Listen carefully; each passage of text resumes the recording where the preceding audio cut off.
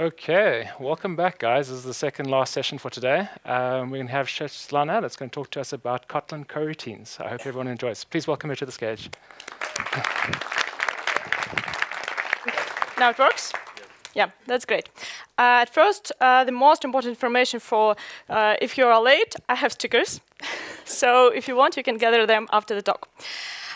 So my name is Svetlana Isakova. I'm from JetBrains. I'm a developer advocate now for Kotlin.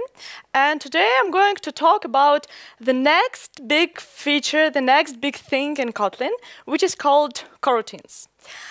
Coroutines is the key new feature in the latest Kotlin release, and its goal is to simplify asynchronous programming. I may ask here who already has heard about coroutine, read about coroutines, or tried them. Oh, that's great. So I would say that probably half of you. I'm sorry, because this talk is very introduction talk to the idea of coroutines, so probably you will find everything that you know already, but still I'll have nice pictures and I will explain you their main motivation, main goal of why we find it important that we have now these coroutines. So the exact term wasn't invented for us by the Kotlin team. It was known for a long time already. So it was invented in the 50s, and at that time, before actually multi-threaded environment, multi-threaded operating system appeared, it was used to model asynchronous programming. It was used to model the situation when we want parts of our program to interoperate and call each other. And first, we'll start with motivation. And first, we'll discuss the concept of async await before going deeper into coroutines and what the coroutine is. So, to illustrate you why we at all might be interested in something new for synchronous programming, let's look at this very simple example, very simple piece of code that is very clear but wrong. Because we call time-consuming operation, probably time-consuming operation, on a main thread, and therefore we might block our user. So this is not the right way how to write this code. We want different solutions, and the big group of solutions that solve this problem would be using callbacks. So now instead of writing consequently, like do this and after that do the next thing, we extract the rest of our code in a callback and just say when our operation completes, do this. I think that you should be very familiar with these examples, with this understanding. And the first the first way how to think about coroutines is that they allow you to rewrite this code without callbacks. So, for instance, we can use async await to implement the similar logic. And you may notice that it looks very similar to the first but wrong example that we had before. So you see that now I haven't yet explained how async await works. It's just the first way how to think about what the coroutines are.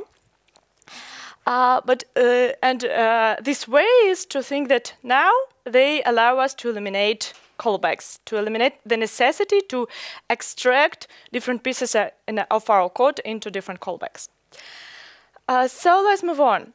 Async await is functionality, is the feature that is already available in different languages. For instance, if some of you have C# experience, you know that there they have the similar feature, the similar functionality. However, in C# they have async and await as keywords built as a part of the language syntax. In Kotlin, async await, they look like regular functions, and they indeed are just regular functions defined in the library. So now we provide the same thing, we implement the same thing as async await in C#, which actually which proved to be useful and convenient to use already in a different language. So now we implement this in our language, in Kotlin. However, we do it on a different level. So again, in C#, async await is something built in language. Now we have a support for coroutines in the language itself, and on top of that, we have async await as library functionality. So that's the difference with C# approach. And now is the right time to discuss what actually the coroutine is and how we should think about it and how to define it. And now I want to discuss. I want to compare threads and coroutines, and I want to discuss what are similarities between thread and a coroutine, and what is the difference between thread and coroutines. First, let's start with similarity. So, coroutine is very similar concept to a thread. So, when you think about coroutine, you may think of it as you think of a thread. In which sense? So, it's not a definition of thread; it's more like a description. So, thread is just a sequence of instruction, and multiple threads can be executed concurrently and share some resources. And the same, absolutely the same, works for coroutines as well. So the same description applies to coroutine. In this sense, they are very similar. So it's also just a sequence of instructions, and somehow several coroutines might be run in parallel and might share some resources. However, coroutine is much more lightweight than thread. So in your program, you can create much more coroutines than threads. Thread takes from 2 to 3 megabytes of memory. Coroutines is just hundreds of kilobytes. So it gives you much more power of creating much more coroutines in your application. Now then, it's time to discuss difference between coroutines and threads, and why, if we have threads already, we need one more concept. So the next way to think about coroutines, to think about what a coroutine is that coroutine is a computation that can be suspended. And I will, during the rest of my talk, I've promised you pictures, and during the rest of my talk, I will use the following notation. Thread will be marked as illustrated as a line, and coroutine as a block sorry, no, not coroutine, but just a general computation will be illustrated as a block on this line. And when I say that coroutine is a computation that can be suspended, on this picture I can illustrate it like this. So somehow we can take our computation that is run on a thread and put it away somewhere, somehow. We'll discuss the details a bit later. For now, we might be very interested, like, why suspend? Why would we possibly want to suspend this computation, to take it and put away from a thread? And to answer this question, at first I want to discuss the question, how can we do asynchronous computations in general? And the first very naive approach would be, so like, let's step back and try to think about how asynchronous computation can be possibly implemented, can be possibly done nowadays. So yes, the first very naive approach would be to create a new thread for every computation. It is very simple, very straightforward, and probably some new developers sometimes and yes, this way works for prototyping, for some situations when you do not really interested in performance. So for some situations, this approach still works, and you may try, and some new developers may try this as well. However, it's too expensive, and actually Java, and now for Android, I think if you use the Rix, you have the similar concept. We have executor. So what was the problems with the previous approach? Threads are expensive. It is expensive to start a new thread, to create one, to kill one, to create a new one instead. It's just a lot of resources. So now instead we would like to reuse threads. So executor, what in essence is executor? It is something that has fixed number of threads, manipulates them, and allows you to add new computations there and run computations there, and it takes care of manipulating a lot of computations for you. So now the number of computations might be much more than threads, and we win. Great. However, the difficulty here is that it's hard to manage dependencies. If you want to say that, okay, my computation depends on the other computation, and now we want to express by hand using executor, it's really difficult. So you have to invent something, and it doesn't work like from scratch. So, for instance, if you have this simple computation that just starts like this main blue computation, it starts two new computation, green and red, and it waits for their result. How would we implement this logic via executors? And basically, before Java 8, before completable features, and before XJava, it was really very difficult to do this. But now, with XJava and completable features, you just extract the rest of your computation in a callback. And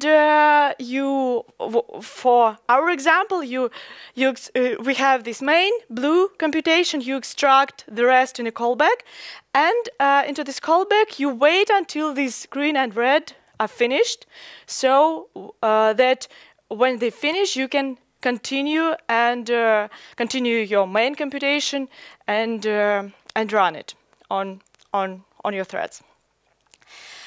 That's great.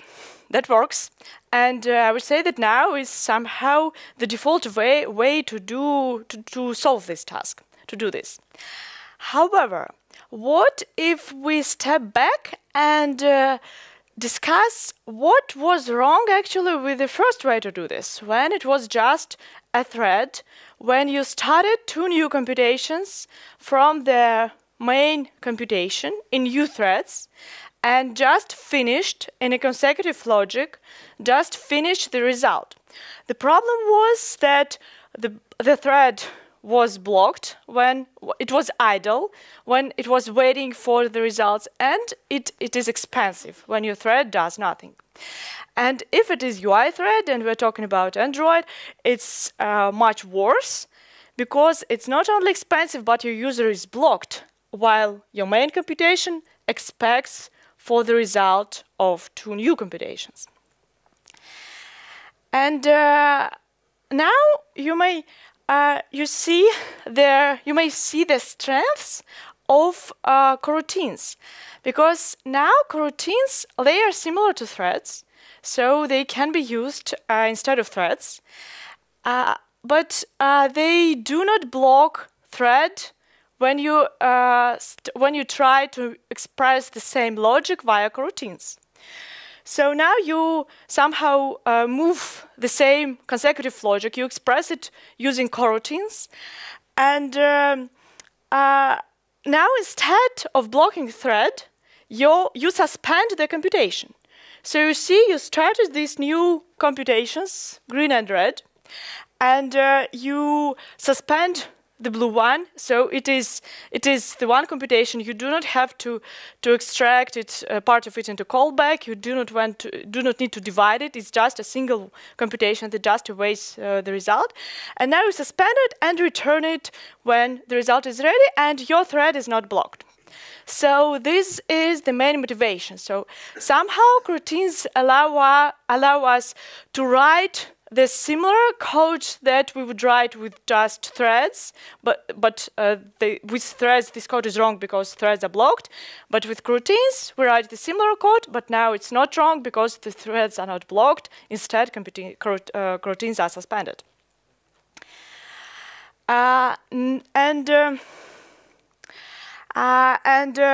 In code, now actually the only support that Kotlin language itself introduces for coroutines is the suspend modifier. So now you may mark your function as suspend, or the library functions like await may be marked as suspend, and that means that this function is a computation that can be suspended.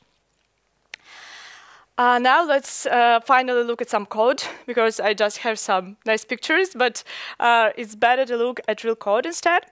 And let's understand what's going on in our first image example that we had in the introduction.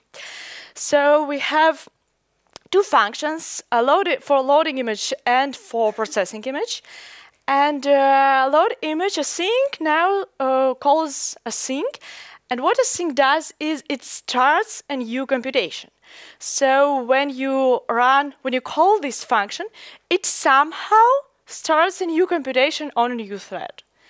Or not on a new thread, but on some existing thread. So we will a bit later discuss how these threads can be chosen, but for now it's enough to think that, okay, async starts a new computation.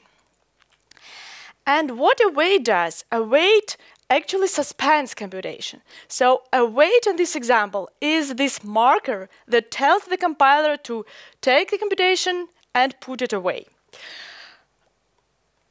And if you look at how suspend function, at how await function is declared in the library, you'll see that load image async just returns a special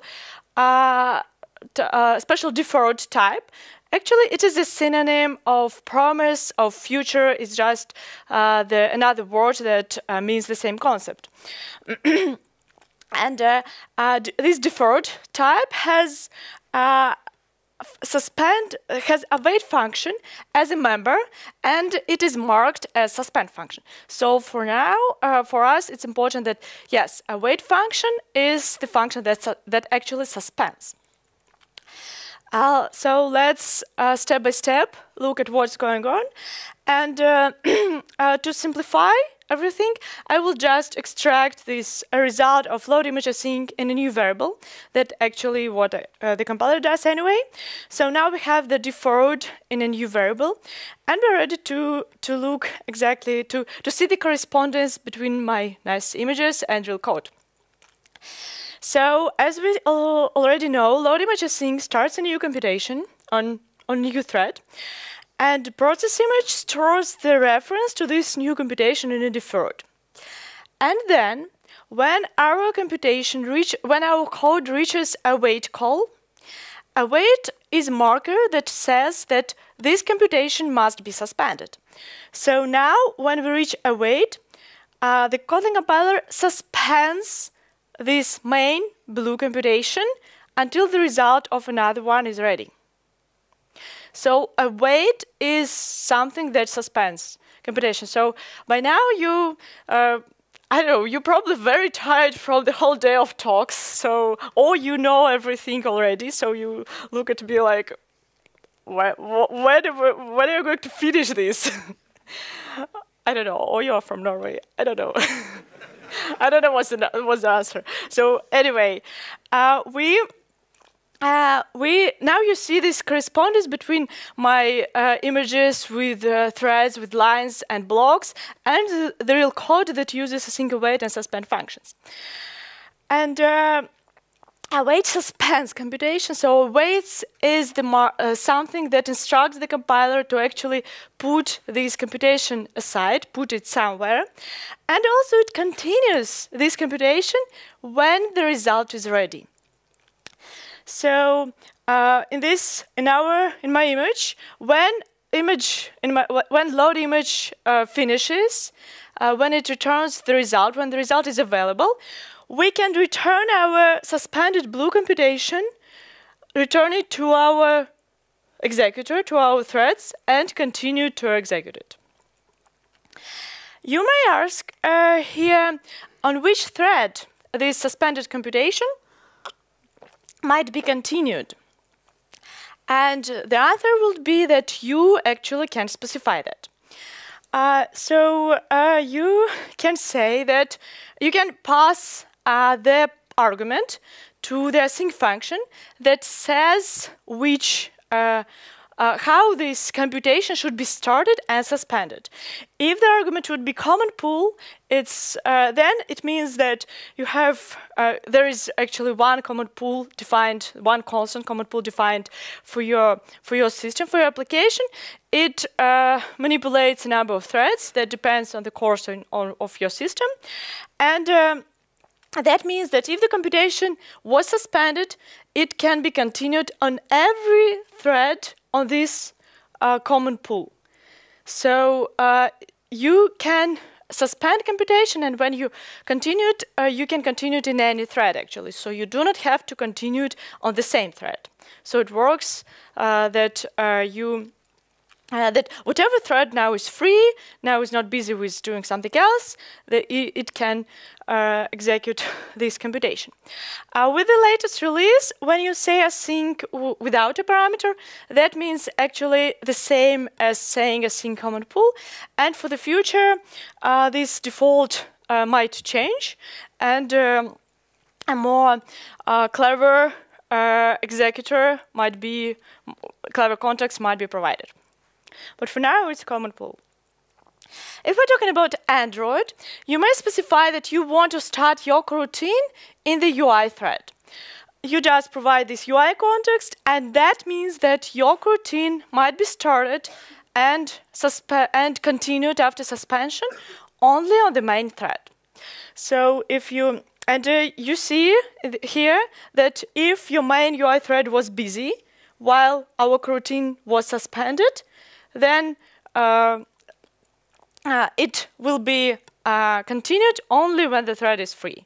So now we suspend this computation, but now we can do something else on this UI thread when our computation is suspended. Any questions? You can provide custom context, so the system is quite flexible, and if you need, you can provide custom context that specifies where your coroutines might be executed. Then I will just, yeah? Can it be set at runtime, or does it has to be written at compile time, which thread to use? Say it again? Can it be dynamic? Can I say I want Yeah, actually, this context, this UI, it is just a variable. So in this case, it's some construct defined in the library, but you may store it in a variable, and you may change it while you execute your code. So you may change it depending on your needs. So yeah, then some general more facts about what can be done or what cannot be done without coroutines. With coroutines, for instance, something that you might expect, that suspension might not actually happen if the result is already available. So if we, for instance, here in this example, we started loading an image, then we do something else. And while we do something else, or the image is cached or something, the result is already available, then instead of waiting, instead of suspending, we can just continue doing what we're doing. Here there is a code example illustrating my other picture with two computations that I start from the main blue one. So another image that I used to explain some general concepts in the beginning. So in this example, we just start a new computation, and we want to load two images concurrently on two different threads. So we can just say load image async, load image async. We have now two references to this started computation somewhere, and now we can wait until both of images are loaded, and after that, in this case, we try to overlay these two images. So you see now that the code is rather sequential. So I've tried to explain in the beginning that now with this concept, with this idea of suspending a computation, our goal is to be able to write the code as we would write it for the threads in a consecutive manner. But with threads it's wrong. Now with coroutines it works because coroutines are suspended instead of blocking threads. So this example illustrates this. There's another example to show the computation started on UI thread. So for instance, we can start launch actually does similar thing to async. It starts coroutine. It starts it in UI thread. Then we inside this coroutine we start a new coroutine by saying overlay async. So just loading our two images and awaiting it, and until we when we do this, our green main coroutine is suspended. The UI thread might be busy for doing something else, and then we return it to the main thread and continue. You may ask, what about exceptions? And the answer would be that a way to throws the exception. So regular try catch works. So again, your code looks like a regular code. So it doesn't change. So you use all these try catch contracts, regular for loops, etc. For instance, here we have an example when we throw exception in one coroutine in one thread, and we can catch it in another coroutine in another thread, and it just works. So you write your code in a usual regular style. You can cancel the coroutine. However, you have to check explicitly. So so coroutine returns an object on which you can say cancel. But to actually coroutine to be cancelled, you have to check inside the coroutine its state. So you have to check that it's still active. If you do some computation, some busy computation, if you have some busy computational code right there in this coroutine. If you call library functions like delay or await, they will check for cancellation for you. So this function, they just check whether the coroutine was cancelled or not. You can say that this part of code shouldn't be cancelled. For instance, in final block, and even if you cancel the coroutine, this part should be anyway be performed.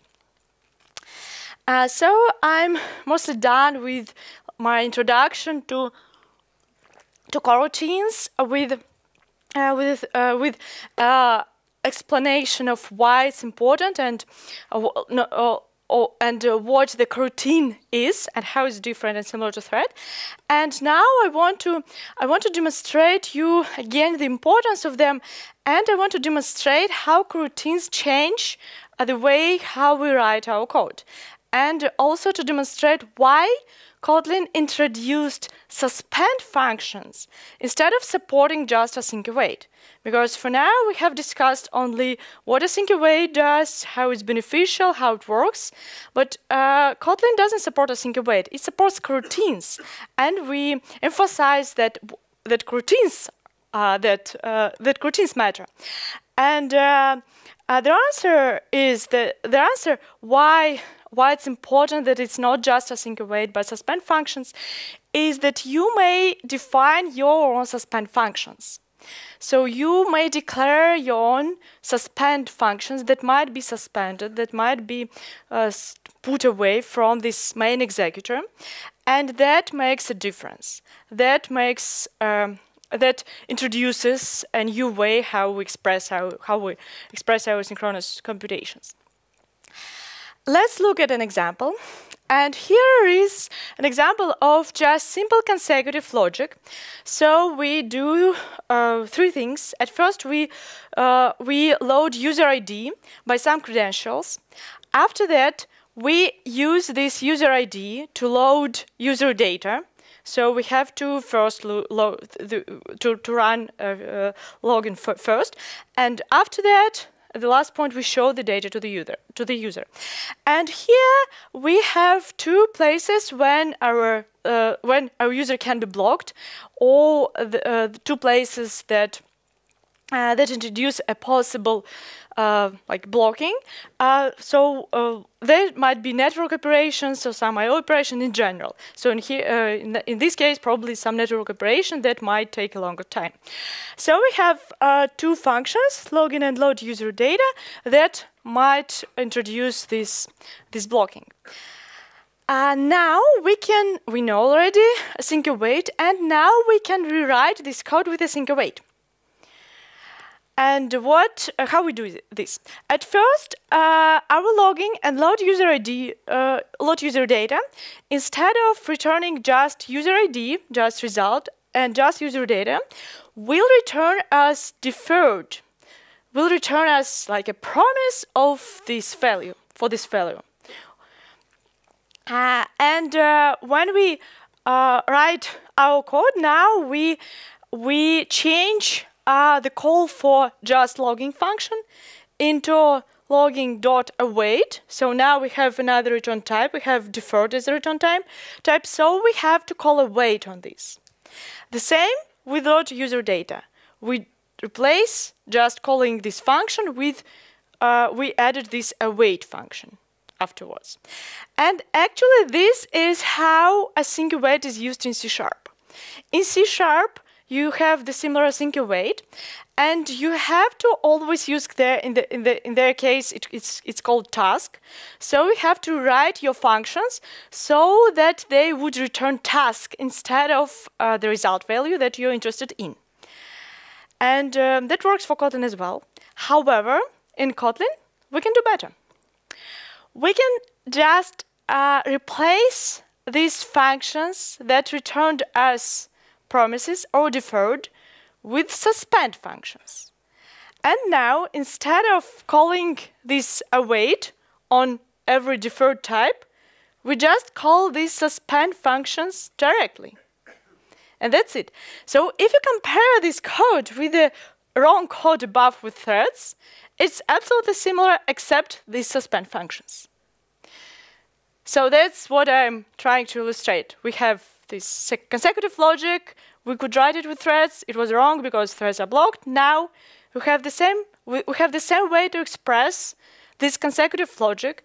We just write our calling one after another. We do not have something special. But now, instead of blocking threads, all the dangerous places, in these places, our coroutine just can be suspended instead of blocking thread. And analogy gives you this sign, this error, that illustrates every point when the computation might be suspended. So this symbol means that, okay, on this line calls another suspend function, and at this point here the suspension might happen. You see every suspension point explicitly if you use ID. So yeah, so this is like the most important slide. This illustrates what this slide illustrates the power of coroutines, the power of suspend functions. Now, some other information about just suspend functions. For instance, where you can call suspend functions, and the answer would be in another suspend functions, right? In our previous example, we just called some different suspend functions from another suspend functions, and in so-called coroutine builders. So async and launch are coroutine builders defined in the library. The difference between async and launch is that async returns you the promise of exact object of some specific type, while launch just returns you is used when you are not interested in any result. You just want the like the unit as the result. Run blocking is coroutine builder that is used to as an entry point into this coroutines world from non-blocking environment. And here are declarations of async and launch. Again, async returns deferred of some t-type, while launch just returns your job that can be awaited or cancelled, but not the one that returns you the result. And here you see another suspend modifier in use. So coroutine builder is the function that actually under the hood takes a suspend lambda as a parameter. So this is some internal implementation details. If you're interested, you may investigate them. But important thing here is that you are able to define your own coroutine builders as well. And the library authors are able to define their own coroutine builders that would be specific for their libraries. So we're not constrained with just async, with just launch. We can have as many coroutine builders as we need for our different environments. So I would say that probably you would just use the standard ones and define your own suspend functions, but nevertheless, for library authors, it is important. This is an example. We had similar one, I think, before, but still there is an example that illustrates you that coroutines can be nested. And actually, what a coroutine is, our coroutine builder builds and starts coroutine. So so in this example, we see two coroutines started. So launch starts the first coroutine, which has 3 suspension points: login, load user data, and show image. And in between, we want to load image as well, but we want to load image asynchronously.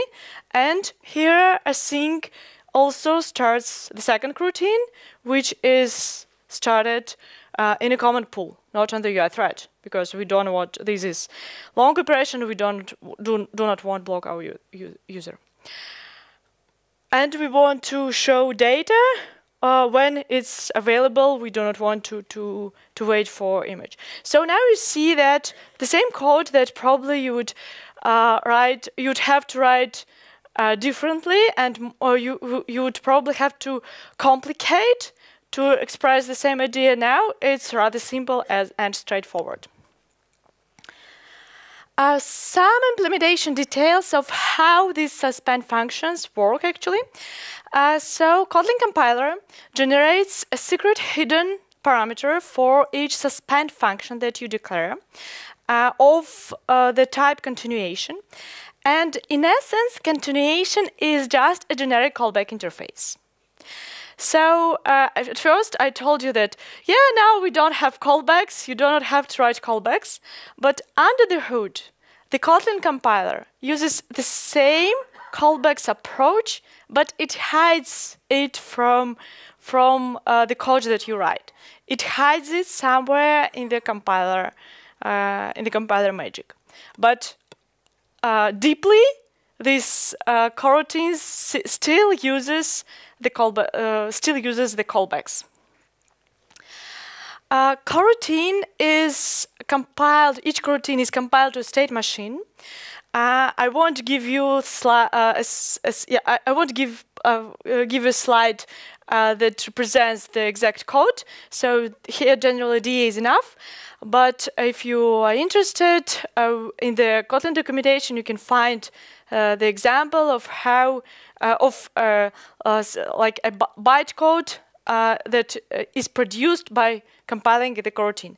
But for us, it's enough to think that when coroutine is suspended first time, it's suspended in the first state, then we return, then at the next suspension point, when it's suspended, it is stored in the second state and etc. Yeah, and actually that means that only one object is created for each coroutine. So when you declare the coroutine with coroutine builder, like you say async, and then lots of lines of code, one object is created for this coroutine. Object that knows about the suspension points and that might be suspended and then restored to the threads. Now let's discuss how we combine, how we mix our regular world without coroutines and coroutines. At first, there is a question, how do you think, is it possible to call suspend function from Java? I will drink at the time. Who is still alive? So I guess it would prefer defend, right? Actually, we have. I've already told you that for each suspend function, a continuation parameter is generated. So you can theoretically call this function from Java, but then you will have to provide your own continuation. And that's probably not what you want to do, because it's hard to create your right continuation. So I would say that it's not how it is intended to be. However, if you want to use suspend functions from Java, what you need to do is just to wrap the result into some future. Depends on what dependency you have in your project. So if you have dependency on Java 8, you have completable future. You can wrap it into completable future. If you have RxJava, you can wrap the result into a single. Anyway, it works. You need it if you, for some reason, want to call your suspend functions from Java. So you have to just introduce this one-line function, and it will allow you to mix two languages. Another thing, for instance, we now have lots of third-party libraries that know nothing about coroutines for sure, and at least yet.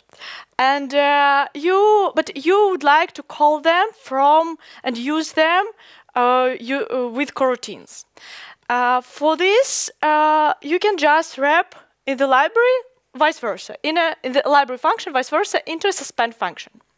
So you just add another function, suspend, and I don't want to go deep into details of implementation of this function, but the general idea is that you just use suspend coroutine library intrinsic function to wrap your third-party library function that API that uses callback. Now you wrap it into suspend function.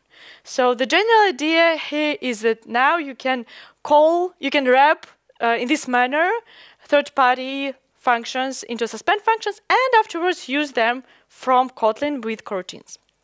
The same works, for instance, with Rx. However, with Rx, you do not even need to do that. You can just use extension await already defined into the library, into the coroutine library, coroutine library. So you can just use the same functionality with Rx single.